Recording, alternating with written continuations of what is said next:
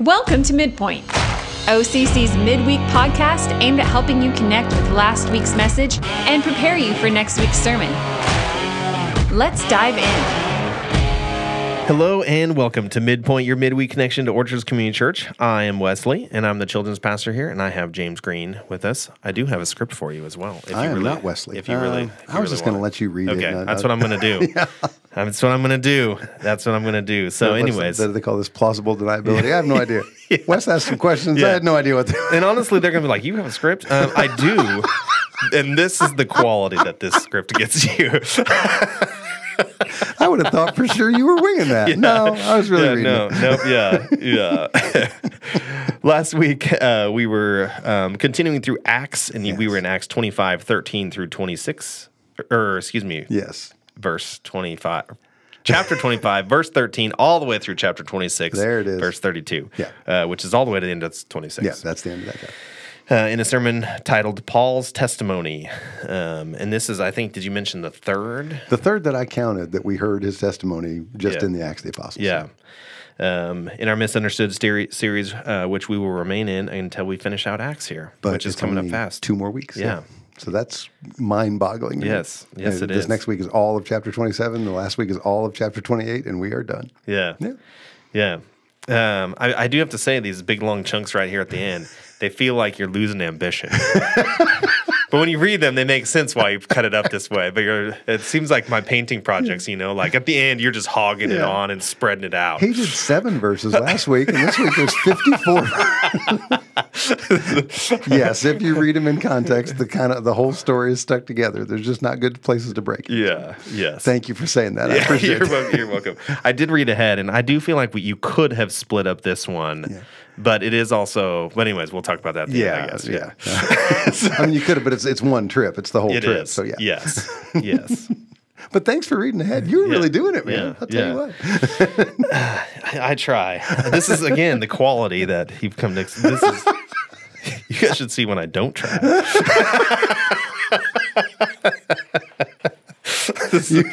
You guys listening to this cannot be having as much fun as we're having doing this. That's right. But we're glad you're listening. We love that you're here.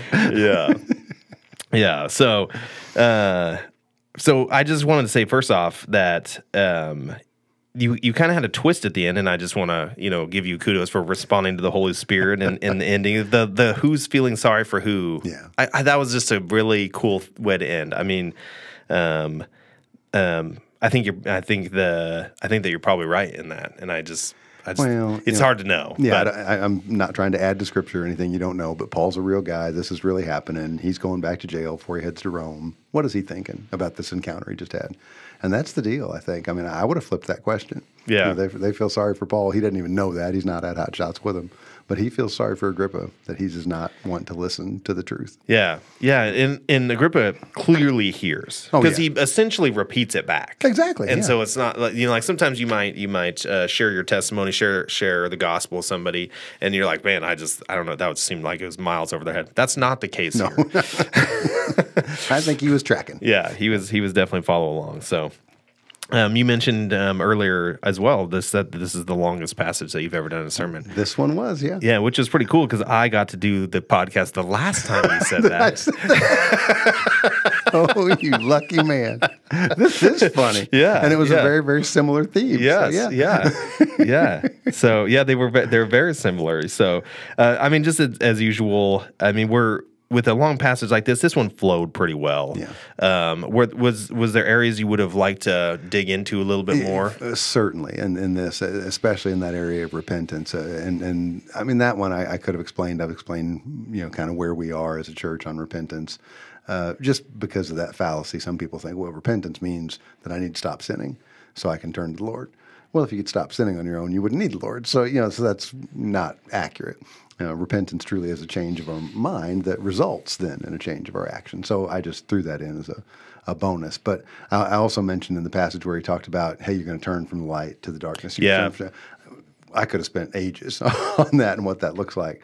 And instead, we kind of had to breeze past it. So that is the biggest problem when you try to hit 50 verses at one time. There's going to be stuff that you want to unpack that you really can't. And that's why, honestly, I'm glad for this. You get the chance to go, oh, that's something that we should probably consider a little deeper. And so, yeah, that really, those were the two things that stood out in my mind. There's probably other stuff as well, but I was trying to cram. I was trying to get it all in. Yeah.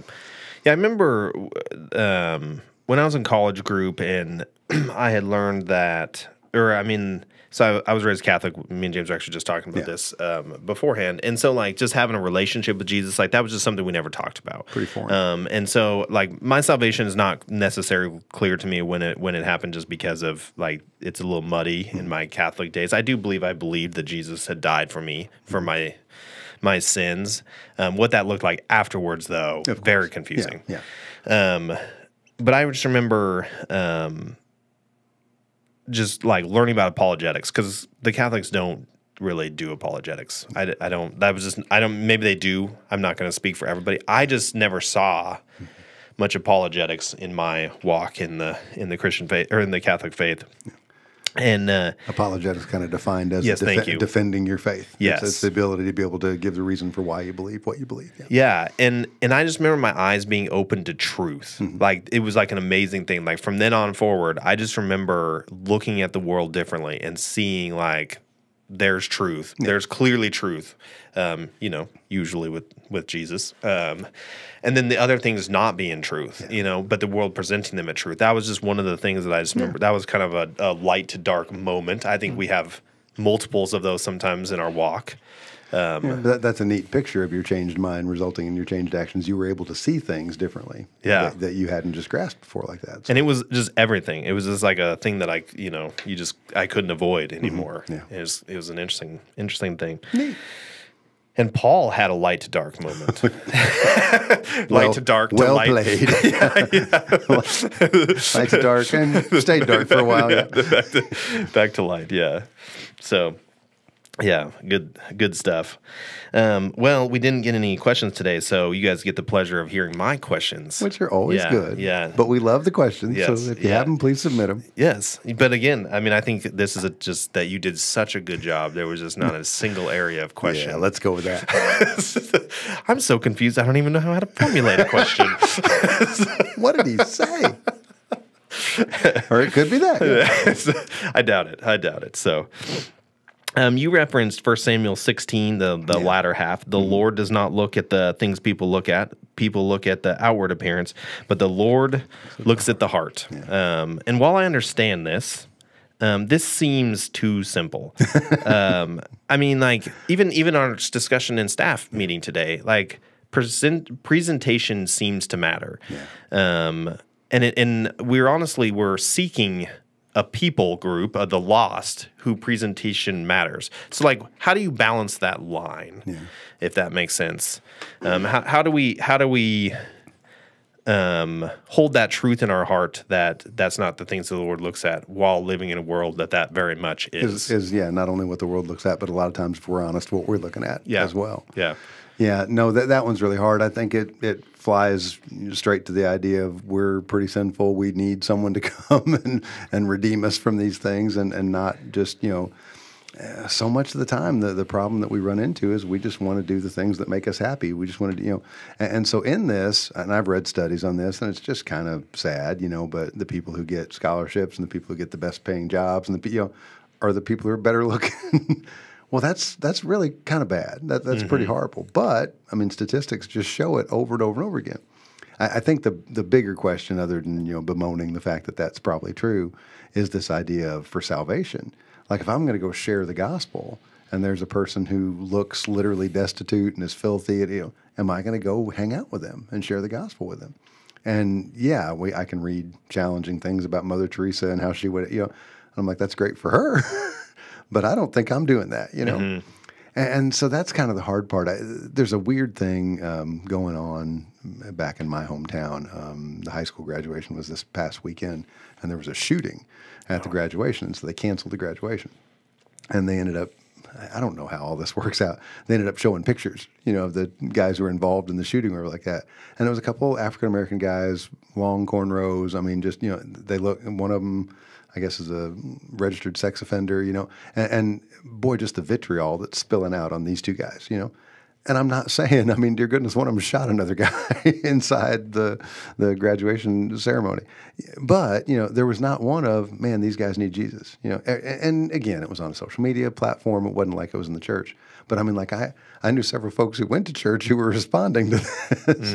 And that didn't seem to be the heart. It was, oh, this world's horrible and this and that. Well, have people just avoided these guys? One guy did comment, and I thought it was, like based on the things, because it was father-son. And it was based on the things the father had done. What chance did this kid have? Now, again, scripturally, we're not, held accountable for the sins of the father. Like, we have to make our own choices. But I do understand the sins of the father impact us. And this is what you see in Scripture. It impacts the third and fourth generation. Because, man, it's hard to get out of that cycle. Like if you were raised by a father who's a drug dealer or whatever like that, what are the chances you're going to end up in that life? I mean, you still make the choices. You could make the choice to get out, and God will provide the way.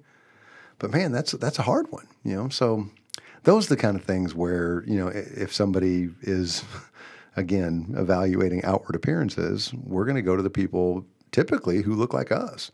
We're going to gravitate towards that. Then we just have an affinity towards that. And I don't think that's what Scripture teaches whatsoever. Scripture teaches as much as we can. And this is the part, I'm not trying to throw this up as a roadblock, but this is the impossible part. I don't see hearts the way God does. God looks at hearts and knows things, and I can't evaluate hearts that way.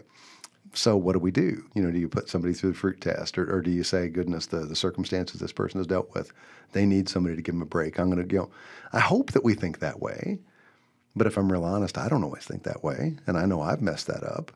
And some of it is, we've talked about, people who are hard to love. And that's a phrase that has always kind of just stuck with me because, like, I truly think this, and I don't think this is super accurate theologically, so I try to back it. Like, if I was hard to love for God, I'd be really, really hard to love because I know me, But God doesn't look at us that way. God looks at the heart, and He knows things, And so I think about my lifestyle, and I think about the times I've just thumbed my nose at Him and choices I still make that are poor, And I'm like, man, if God really evaluated people the way we do, I'd be in big trouble. We'd all be in trouble. So I love the verse, and obviously in the context of David and so on. I get that. But do we do it? Do we apply it real well? Gosh, Wesley, I don't think we do. Yeah. And like I say, and I hate to lump a bunch of people in with me. I guess I should just say I know I don't do that real well all the time. Yeah, and it's interesting. Like I think of John the Baptist, and like I don't recall it outright saying, but he seems like an interesting dude, to say the least. Like, dude walking up wearing those clothes? Yeah. Was it like eating camel that skins? food? Is that what and eating locusts? Yeah, you're like, he had to be a little bit out there. Kids, stay away. Is what you'd get. Yeah, and he seemed to be, I mean, I don't know. Like, he seemed to be, I don't know, like what we'd call a loner to some degree. Like, he kind of seemed to be, granted, but then, like, just did these crazy things. I mean, the Holy Spirit was just clearly working through him. Obviously working, yeah. But again, and some of this is the humanness part. You're like, dude, if you want a guy to go ahead of Jesus and champion Jesus coming, pick a different guy. Yeah. I don't think this is your best guy. Yeah. No, exactly. Yeah. I hear what you're saying. And anyway, I always just think of that as encouragement for myself, like especially stepping into a people group that isn't like me. Because there's also comfort on the other side of that, of like I know I can make it with these guys, Well, it's a hard thing. And I mean, I think about this. You mentioned some Young Life stuff earlier, and that to me is one of the beauties of the Young Life ministry. You get leaders who'll go to the high school campus and engage with kids who don't look like them, who aren't, but it is hard, again, and some of it is the affinity part. And some of that for me, and I'm not trying to overplay the race card on this. I really pray I'm not, because I mean, I grew up in a virtually all black community. I had a lot of black friends, and so I mean, when I was doing Young Life, I still had a lot of black friends, and I really connected with the kids who were playing sports, and I'd go do that stuff with them. But there were certain kids in that community who would not talk to me. I don't think they trusted me, literally, because I was white. And so, I mean, I remember trying to make inroads in with some of these guys. One of my dearest friends, a guy God has really blessed this guy, and he's given the glory to God. He's got a neat concrete finishing business and employing a bunch of folks. I mean, just doing so well. He was one of my best buddies in high school. He babysat my kids, which is hilarious. That this young black dude watching my kids. But I trusted him. He's just a great guy. And like I would use is a bad word. I'd leverage my buddy Jeremiah. I was like, hey, introduce me to that guy or this guy or whatever. Hey, you want to invite that guy to lunch or whatever. And I remember Dookie was his Jeremiah Dukes is his name. I don't know if I'm supposed to give out his name here, but everybody called him Dookie. And I was like, hey, hey Dookie, why don't you go ask those guys if they want to go to lunch with us? And Jeremiah walked over there and asked these guys. And I remember they looked at Jeremiah and then they looked at me. And then they looked back at Jeremiah and they shook their head no. Like, it's just not going to happen. Well, and I mean, they didn't know me from Adam. And I thought that Jeremiah would give me some cred. No, they just didn't want anything to do with me.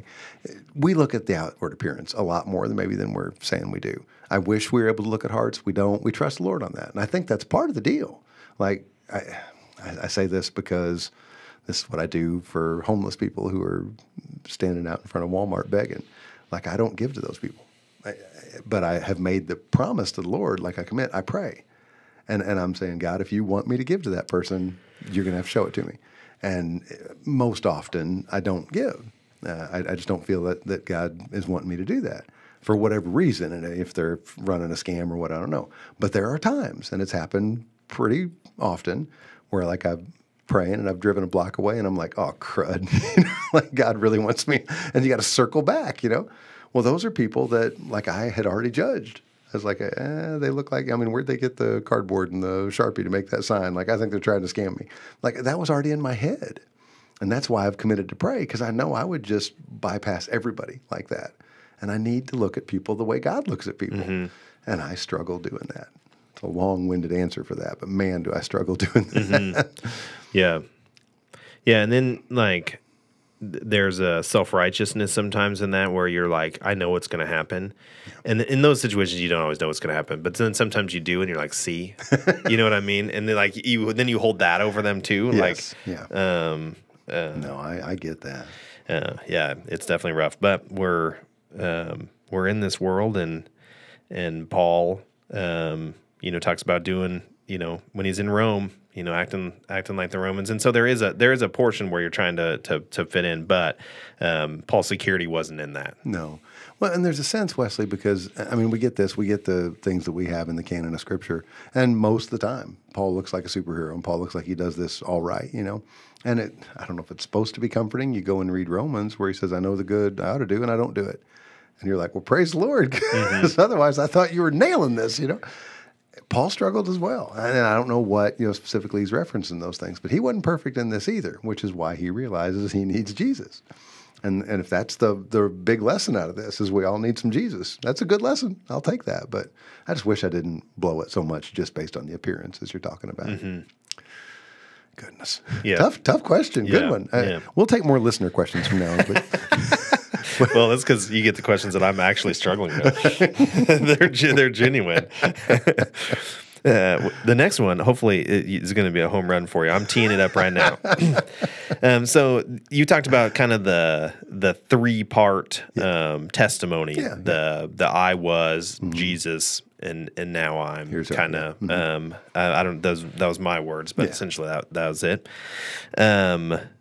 But I'm not, and I see this. I was telling you that I see this a lot, kind of even on YouTube. That these pastors are like, only the gospel, only the gospel. Yeah. Like you need to let all the other stuff go and only the gospel. And it's probably a middle ground. Is that 3-part testimony enough? Is my question. And then, what level of the gospel does there need to be? I would contend there almost certainly has to be some level of the gospel in there. That being said, could God, I always think of the story of the guy, Edward Kimball, who shared the gospel with D.L. Moody, and Kimball, went in to only share the gospel only, and went in and thought he'd botched it horribly, got none of it right. Moody accepted Christ and became D.L. Moody, So I don't really even know how much of the presentation on our part matters. Like God's really in charge of that whole thing anyway. I would agree. Mm-hmm. But that being said, yes, I do think we have to be really, really cognizant of, am I presenting the true gospel, and am I presenting it accurately? And again, those things, because the gospel could be true, and I can mess it up real bad and make it sound something different, and that's on me, right? Or I can actually present, whatever I'm trying to say pretty accurately, and nobody understand actually what Jesus did, and then it becomes showy for me, And so I think there's a check in that the thing that I love about using your 3-part testimony, as long as we make sure to include, hey, there's a moment where you have to profess faith. As long as we do that, then we don't get bogged down in, well, I forgot what the verse was, or I know there's a story in the Bible that does this or whatever. If we're telling our story, we're pretty familiar with our story. We normally don't forget the end, Now, in saying that, I told my testimony kind of incorrectly for a long time. And I was convicted of it because talking about those 3 parts, here's the time before you knew Jesus, here's the Jesus event in your life, here's what your life looks like now. And I'd share my testimony, and 90% of it was how horrible I was and all the things, all the bad stuff I was doing. And then I was like, and then I met Jesus, and now I'm a young life leader. and that was true. But man, what it ended up having high school kids do, especially, because I had a kid come and just tell me this. It's like, well, I'm going to wait and accept Jesus later on because I want to have a life like you did. I want to be able to have a lot of fun. And then when I get older, I'll accept Jesus. And I was like, that's what you took away from my testimony, was that you can just kind of chill and wait. And I had to go back and get real serious with that guy. And he's a older high school kid. He was a junior, I think. But I was like, there's nothing fun about these things that happened in this part of my life. For you to sit and think that it's fun to be blackout drunk and not know where your car is or not know who you're with when you wake up in a bed. It just there's things, I don't know how you think that's fun, but I get it. Because at the time I thought it was fun. It's almost like Paul in this story now where he's saying, I kind of get that the Jews want to kill me because I used to want to kill the Jews the same way. But we have to make sure that we're pointing to Christ on that and not just, hey, I told a great story. But I think that's one of the fears of our testimony, because we're like, well, Pastor James told his testimony and his testimony is great. And Wesley shared his testimony and he struggled with this. And now he's on pastoral staff and my testimony is pretty boring. And I always get so frustrated at that. And I hope my frustration doesn't come out. But I just want to challenge people. Do you hear yourself talking? You're saying the story of how God saved you, the story of how you met Jesus and professed faith in him is boring? Because I don't think that's true. I think that's the greatest story you're ever going to tell. Yeah. And the reality is there's somebody out there who's got a life very similar to yours, and they won't connect with my story, your story whatsoever. They'll connect with your story 100%. And that may be the thing that God uses. Christine, my wife, I'll throw her under the bus because I don't think she'll, hit me later for it. She used to say that on my story. Yeah. So boring. Because I went to church as a kid and I was a good kid and I never really did. She had a couple. I struggle with that too. Yeah. She had a couple things she did that were, but the biggest part of her testimony is, I went to church, I did all these things. I had no idea what a relationship with Jesus was about. Like it was just a foreign concept to me. And then through the ministry of Young Life, she figured it out. She's like, I'm doing all these things, trying to do good works to earn something that I can't earn. I need to have a relationship with Jesus. And when that clicked for her, she went to college and she got great grades and she was, that was all wonderful, well and good for her. She basically majored in Young Life in college. She gave all her spare time to volunteering in Young Life because that understanding that about the gospel was the most important thing for her. And that's how I ended up meeting her. But every summer she would go to camp, she'd go do work crew or summer staff. She was just all in because through Young Life, she had realized I don't have a relationship with the Lord. And then she began one. So it's a powerful testimony to me. Mm-hmm. And I know many others a bit, but she's like, well, there's no jail time in it. We're like, yeah, it's probably good. Yeah. So in that, that's a long about approach. But in that, is it okay to just share your testimony and say, here's what happened for me? I guess as long as you make sure that you explain at a point in that Jesus event that, yes, God saved you, but he saved you by his grace through you professing faith. And so be able to explain, here's what happened in that. There was a moment. There's a single moment in time where we are saved. And that happens the moment we profess faith. And so just making sure that that part is included in there. Now, you can explain a whole lot of other stuff in there as you're doing it to try and present the gospel well and get to, well, I did all these things and I realized I was trying to work my way and I can't. That's great if you include more of that story. But again, it is, I guess, a little bit of a both and. The whole idea of you can only go out and share the gospel. Well, our story matters to God. God made us who we were. He kind of wired us and bent us a particular way, and the way that he saved us is unique for everybody. And even in this story, Paul uses his story. I mean, like he Both are here, talks yeah. about the Damascus Road Yeah. incident. Like, it's not like he left that part out. Exactly, yeah. But again, and some of it I'm sure is because of the audience, Agrippa and the Jewish folks and everything. But yeah, to make sure, I mean, he knew they knew a lot of that stuff, but he still went ahead and shared that part of the story anyway. Yeah, so. don't forget about this part of me. Yeah. So no, but again, the challenge for me is I think a lot of people who go, well, there's just no way I could do it. I could never evangelize because I don't know enough verses, or I don't know this or that. You know your story, and that's really a great place to start. Is it great to have a good gospel presentation as well? Should you memorize the Romans Road or know the bridge illustration? I think that's a great idea as well. Yeah. But I don't know that anything can really beat the authenticity of your own testimony. Yeah. Yep. Yeah, and the nice thing too about your own testimony and especially everyday life stuff is if you get interrupted, you can pick up where you left off. Right where you left sometimes off. when you're explaining the gospel and you get stopped in the middle. Where was I? Yeah. Yeah. Yeah. No, I get that. Yeah. Very true. Very true. But I think both of them are important. I would agree. In this story, because so I left the questions from last time. I'm not going to read through them. I just want you to know that I left them because all the questions from the last time they were similar. And they work for this story as well. But this story mirrors his arrest. Yeah. There's a lot of similarities between these two. I especially know since I was on the podcast for that one. But this time around, Paul seems much more composed. Like I just can't help but when you're reading, when he gets arrested, he seems to be a little more frantic. Like, I'm just going to shotgun everything that I can possibly think of as I'm. He kind of lashes out a little bit. Yeah. And he's super wise. Even in that, I think. I mean, you can tell he's a very wise guy. He wasn't causing a scene necessarily. He did end up causing a scene a little bit by speaking different languages and but he seems much more composed. So my first question, there's a chunk of time between these two. Like they read very close together, but they're not actually close together in time. No, yeah. I mean, because by the time we get here at Acts 26, he's been in jail for 2 years. Yeah, okay, 2 years. Above and beyond the other time that would have passed probably months between the arrest and everything. So, yeah. So there's that amount of time. I don't know that is the thing that accounts for the difference. And I really don't know that we see in the text clearly what accounts, other than the fact that, like, if we're just honest and we think about trials we've gone through, and again, this is me kind of just talking more than anything on this. I know that Paul was a man of prayer. We see that so obviously through Scripture. And when you pray, I mean, like, it'd be neat, I guess, if you could pray and say, God, take me out of this situation. Like, that'd be really cool. And other than the Ethiopian eunuch, I've never seen that happen. I've never seen we're in one spot, woo, Ka-whoomp. yeah, and all of a sudden we're in a different spot. And so, and people talk about this all the time. Well, what's the point of the prayer then? Well, the prayer may not change the circumstances you're in, but the prayer changes you and your heart while you're in the circumstances. And I think there's a phenomenal example of that this next week, to tease next week. But, Paul's in a spot where legitimately he's fearful. An angel shows up and says, don't be afraid. Well, every time they show up and say that, it's because you're afraid, And Paul goes from being fearful because of the circumstances he's in to being confident.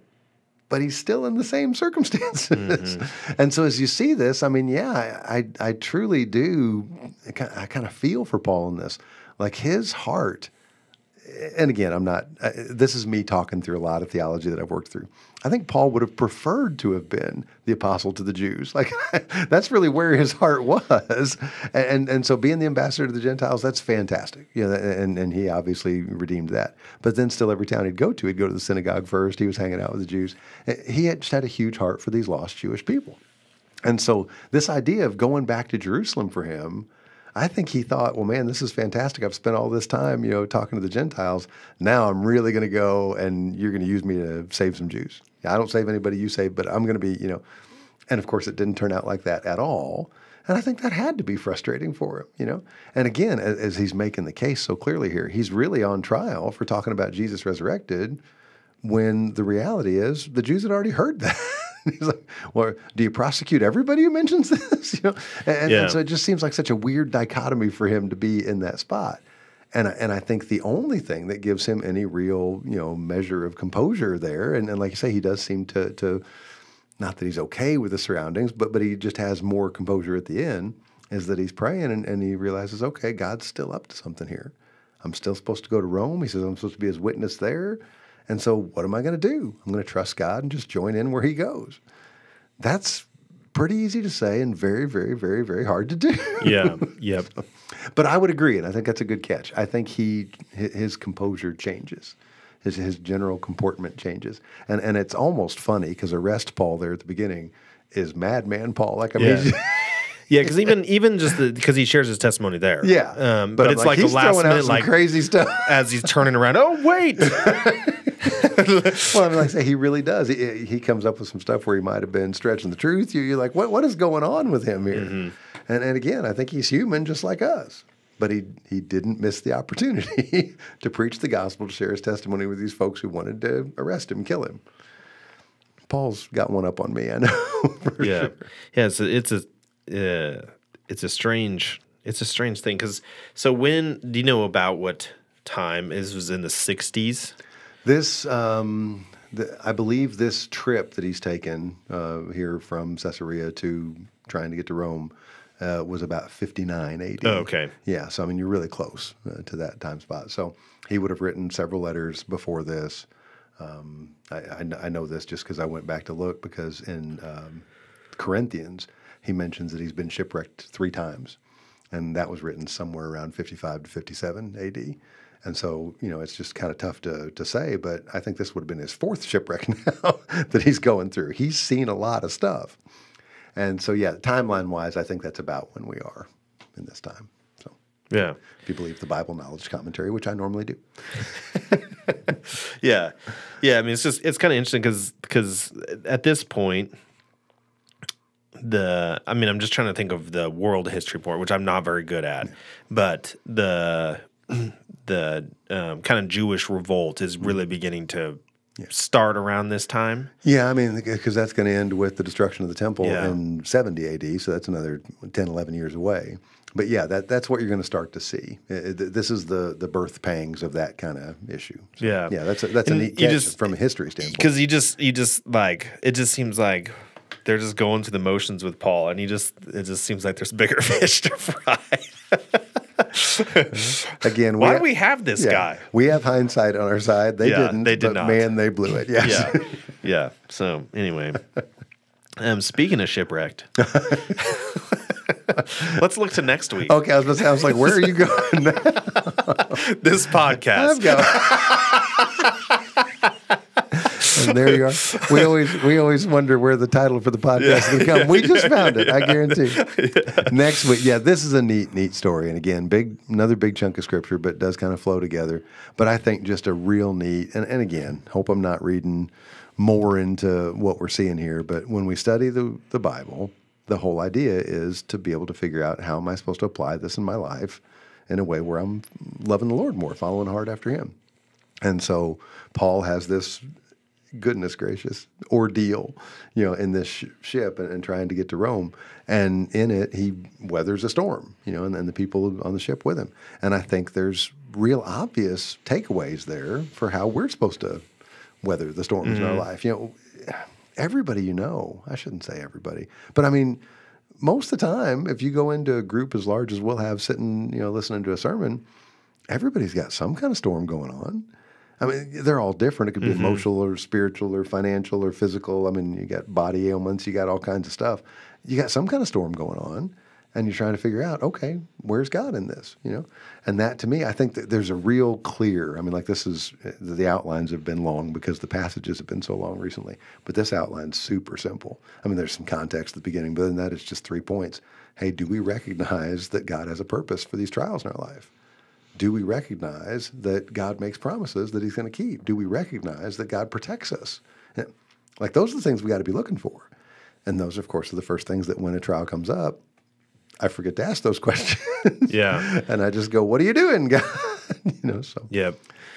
Yeah, and the passage coming up too has kind of an interesting thing because the storm seems clear in front of them, and yet they push into it anyway. Yeah. And you can say that the centurion, I think that's what they refers to him as, changes their action because they know it's ahead. Well, there's a neat spot in there, and I don't know how much I'm going to be able to flesh it out. and I get this. I mean, and again, I'm giving away a bunch on this, but Paul has a centurion assigned to him who basically is, I mean, and this is the way the Roman Empire worked. Like there's a spot right at the very end of the story where they're getting ready to actually, get off the ship. And it says the soldiers were going to kill all the prisoners. And you're like, well, that seems harsh. You made it this far. But you got to remember, in the Roman Empire, as a guard, if a prisoner got away, you'd be killed. And so, like, they're not messing around. Like, and I think it also probably indicates these were some bad dudes. Like Paul wasn't on the boat with a bunch of jaywalkers. Like, these were bad guys. So they're just going to kill him. So the centurion who's in charge of Paul, like, they end up being, I'm not saying they're best buddies or whatever, but like the very first stop they make, the centurion lets Paul go visit the church and kind of, and it's like Paul's already earned this guy's trust. Well, they get to a spot where they're like, hey, should we set out here? I can't remember where they're in a bay, Fairhaven's Bay, I think.